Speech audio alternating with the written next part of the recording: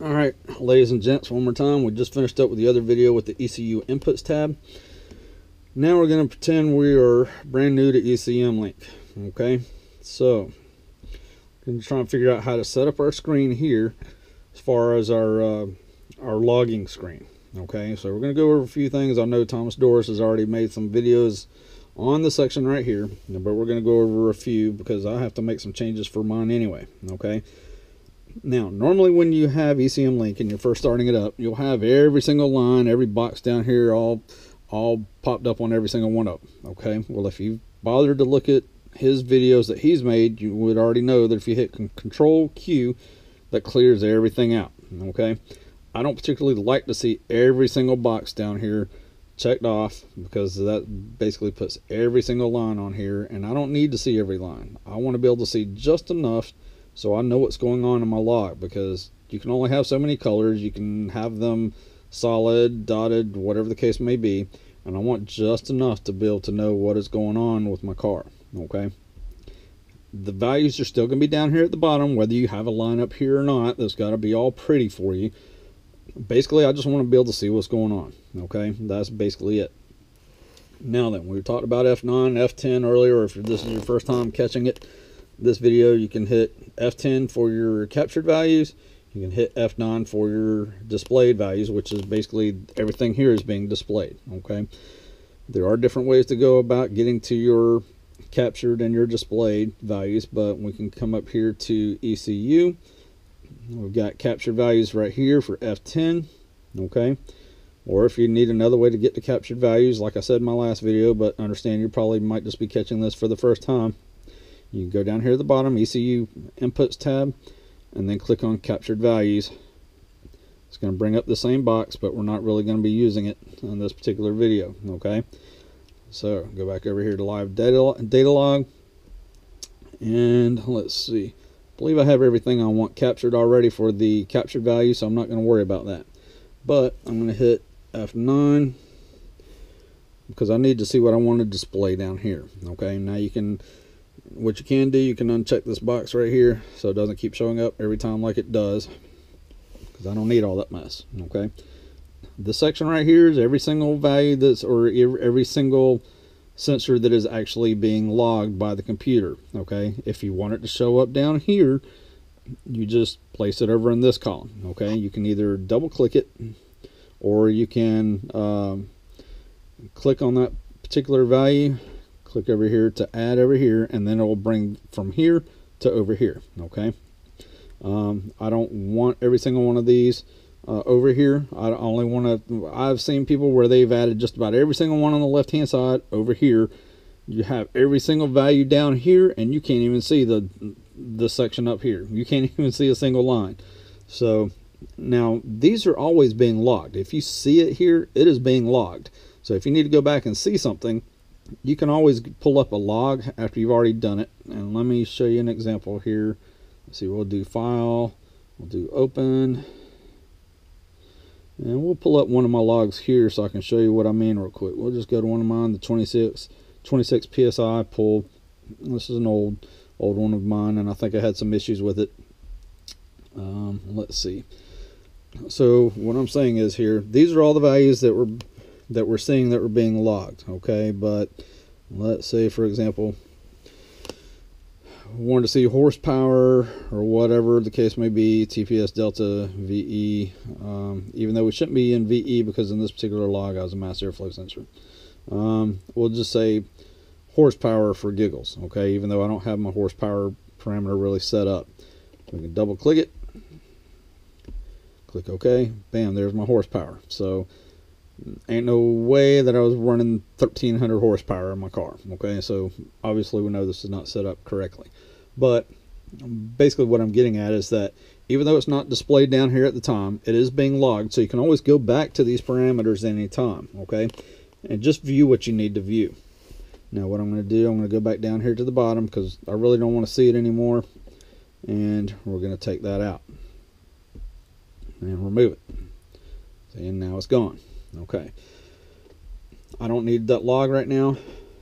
Personally, I'm trying to set things up for my particular car. Okay, now I was using a GM mass airflow sensor, I'm not using that anymore. So I'm going to set mine up. Excuse me, I got a little bit of a cold here, and I guess it would help to keep that up there. Okay. So basically, anybody who's had a tune done by me knows I basically have this layout down here, pretty much the same for every one that I'm doing. And then I just change a few parameters here as need be. Okay, so first things first, real quick, because I'm changing over to speed density. Okay, I've already got that set up. So all I should have to do, I'm going to go back into F9 one more time.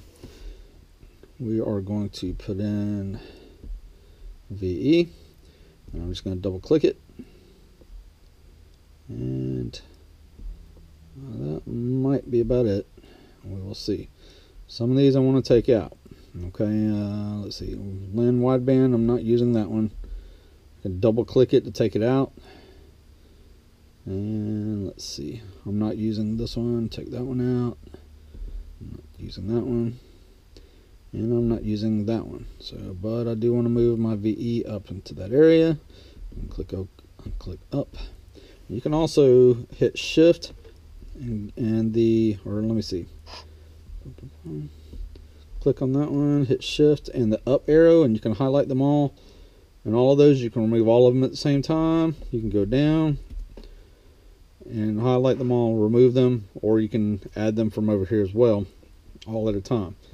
But I'm not doing that in this particular video. Okay, let me see, that might be everything I'm needing. We will see real quick. We'll click OK, start stream, and that's basically everything I'm needing. Okay, I'm going to let the log go all the way across real quick. Okay, so let's say this is our first time setting up Ecmlink. Basically, have all the parameters we need. Okay, so one thing we'll do, we'll just go ahead and check all the lines, make sure, pretend like we're just getting Ecmlink. It already has all the lines set up. If I can click on the dang things, I'll just click on them by hand because my mouse ain't working for crap tonight. So this is normally how you would look at it. You have every dang line up here. Do we really need every single line up there? No. You're going to get confused. So hit Control Q. And it's basically going to remove all of those. Okay, now it didn't remove them all because I have these set up to where they're automatically going to display anyway. So I'm going to have to go in there and manually uncheck some of these. And then what we can do, we can come up here and we can right click. And we can do set all default preferences.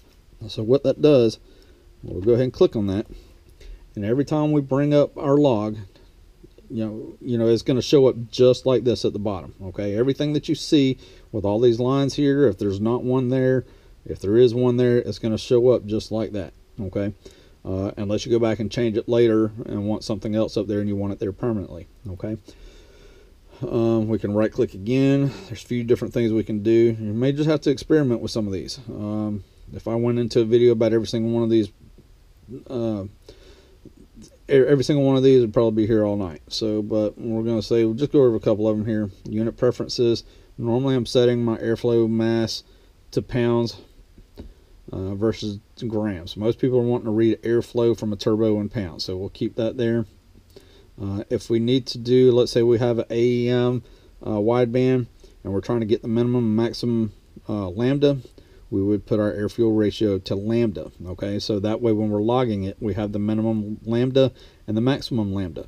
So that's where you would click the let me click lambda, apply, and okay. Now see how the value changed. So that would only be for the in that instance. So the only time we're really going to use it is that, and we're going to go back to unit preferences. But once you get the values, you know what to put in for the AEM figures for linear wideband. Then we want to look at our wideband values.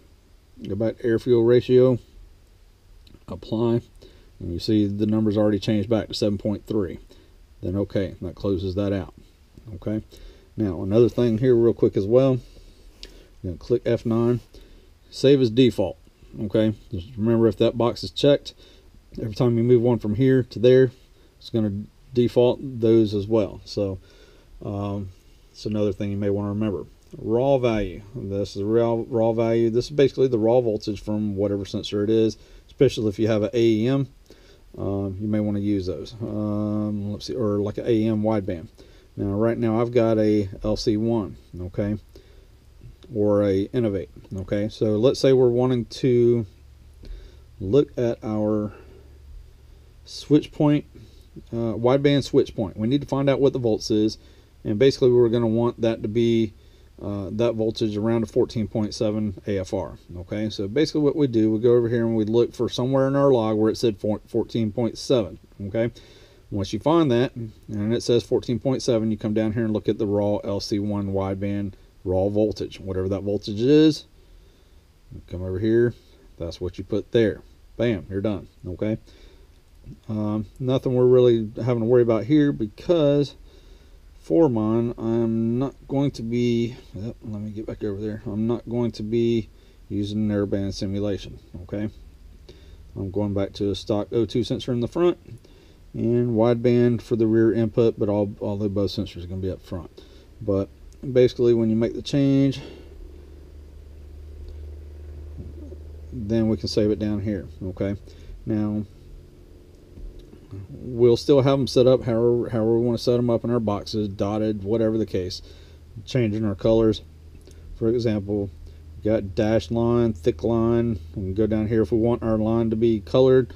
This is where we do our colors. Pretty self-explanatory, pretty basic, but I know a lot of you guys that are pretty brand new may be clueless or kind of lost. Label color, this is just what color, say for example our knock retard, I have that red because that's important to me. We just changed the color of the wording there. Okay, and that's all we're doing there.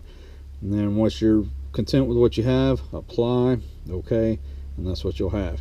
If I want to see that parameter, I just check on that box. It would be helpful probably if I clicked on that actual box, and I think I've actually changed it. So front O2, and yes I did. So see, I already changed it that quick. So go back to, I think I had it blue. I guess you're seeing what I'm doing here. Click OK, apply, and OK. Bam, there we go. Okay, now I'm going to go up here. Well, I'm going to uncheck it. I want that to be the default. Set all default preferences, and then if I want to see it while the car is running, I just click the box. Bam, there it is. If I don't want to see it anymore because I've seen what I need to see, I need to see if it's cycling up and down like it should when it's in closed loop, and I've discussed that in another video about closed loop. Once I've seen it and I'm done and I want it on my way because I don't want it cluttered up with a bunch of lines, I uncheck it. Okay, now I still have my raw LC1 wideband, for example. I don't want to be viewing that anymore. I'm going to go on back over here and basically get rid of it. Okay, and it's gone. Okay, now real quick, I set the rear I set the default preferences, set all default preferences with the raw one down there. Okay, remember the raw LC1 was down there, so I'm going to show you what I mean real quick. Okay, see, right now it's not gone. When I close this out and open it back up, it's going to be back down there. Okay, so we'll open it. We're closing it out, opening it back up. We'll start a stream. Oh, never mind, I already set it without it, so my bad. But basically I believe I had set the all default preferences without it. But anyway, if I had not clicked set all default preferences, anyway, my wordings get mixed up. Sorry, I'm getting tired. But basically, once if I had set that default preferences with the with that down here, when I close it out, pull it back up next time, even though I pulled it out here, it's going to be there. I think the reason why it disappeared was because I have set as save as default. So I think that's what happened there. So, but anyway, also too, remember you have a question mark here. You can click on that, and you have this little box up here. Okay, that'll, if you need some kind of explanation. Okay, so we're going to click OK. And that's pretty much it on this one. Can't really fire my car up, so can't really show you too much other than that and where these values are going to go up and down. So, but just remember, we can click on what we want to see and what we don't as we please. just remember these values are still going to be down there. They're not going anywhere. But anyway, that's it for this video. I think it's pretty self-explanatory. We can shuffle these around, change the colors of the lines. We can change the colors of the words, and we can even change the name of the parameter down here. Wideband. We can LC1, whatever you want to call it up here, and then have it displayed down here. So I guess that's it for that video. Stay tuned. I'll make more as I can. Y'all have a good night.